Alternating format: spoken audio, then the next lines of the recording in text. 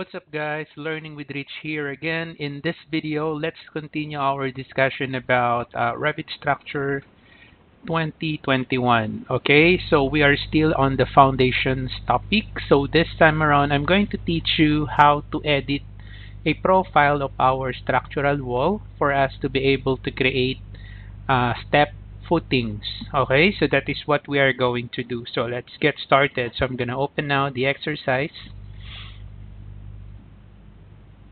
Okay, and then after that, the step footings that I'm going to do will be on the side of the west elevation. So that is where I am going to modify the structural wall so we can create our step footings. Okay, so I'm going to open my west elevation. So this side here. So this is the west. So you can also see it here on your view cube. So there's the west, right? So that side is west, so I'm gonna open the west here. So just double click. Okay, now for you to modify the profile of your wall, all you have to do is select your wall. Okay, and then you just need to select your edit profile. So this is the tool that you can use to reshape your wall. Okay, you need to edit the profile. So select edit profile after selecting the wall. Okay, and then you will notice there's a magenta color. So meaning to say you are on the edit profile environment. Okay, so you can reshape here the wall.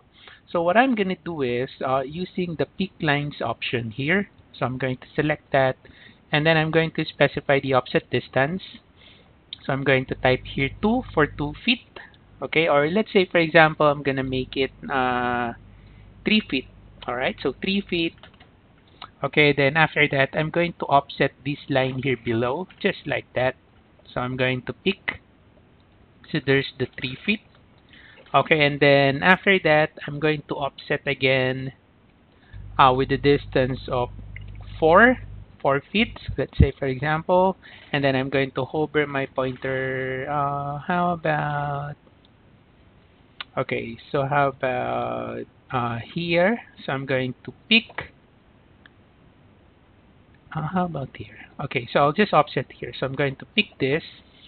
There you go. So that's the offset of 4 feet, and then select modify to terminate the tool. Now what I'm gonna do is I'm going to connect this line here and then this line here. So for me to be able to do that, I'm going to use the trim extend to corner.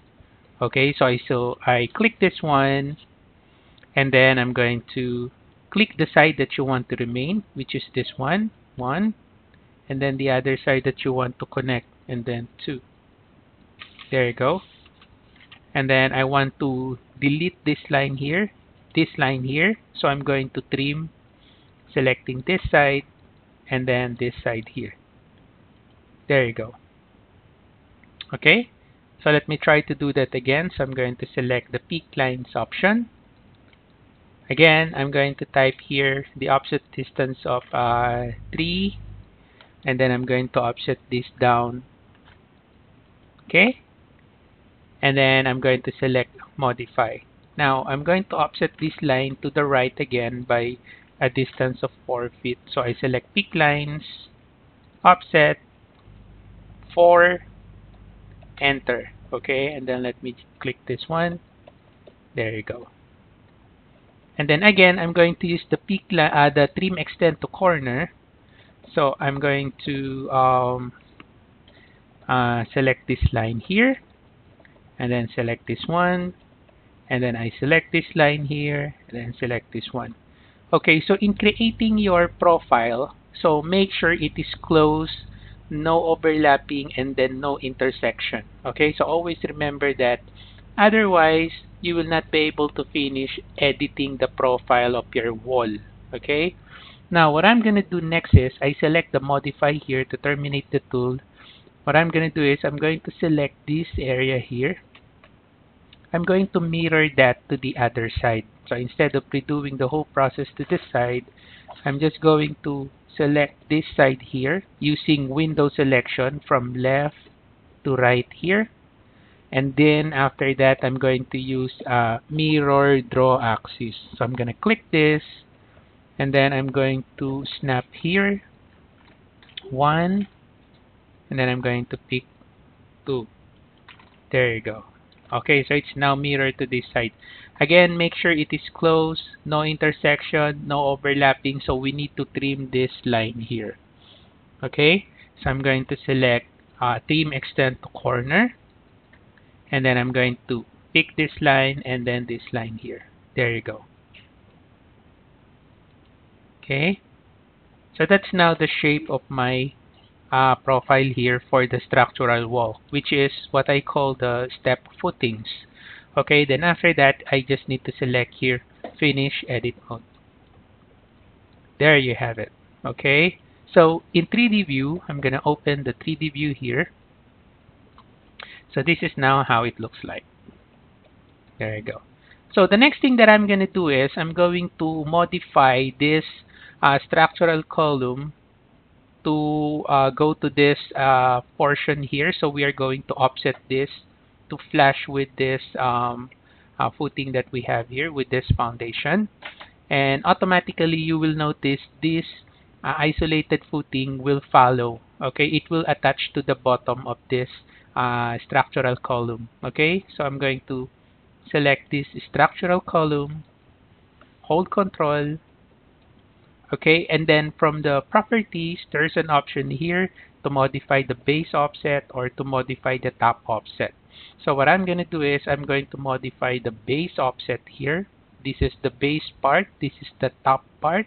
So we're going to modify the base offset with a distance of 4 feet. Okay, so I'm going to change that to 4, enter, and there you go. So automatically the isolated footing will follow or will attach to the bottom of the column. You see, an attached structural column foundation or structural foundation will be moved to the bottom of the column, which is what we want. So I just need to select here OK. Oh, sorry, it's not like that. It should be minus. It should be minus 4 feet. Okay, sorry. So select, should be minus 4. Enter. Just select OK, and there you go. Okay, so it's not 4. So what's the height of this? Okay, so let me just, because what I want is I want to move this all the way here. So I'm going to measure just by using a line. Alright, so I can't use that. So I just go to the west. Okay. So I use the measure between two references. I'm going to click from here to here. Okay, so it's 12 feet there. So let me select this 1, 2. How many more? Okay, so how many more? So 2 feet more. Okay. So I'm going to select, hold Control, and then instead of minus 4, so I'll just type minus 6. Oops, enter. Okay, there you go. So that's what I want. So in 3D view, this is now how it looks like. Okay, so that is now our step footing. So what we did is we modified the profile of our wall. Okay, so hopefully you learned something from this video, guys.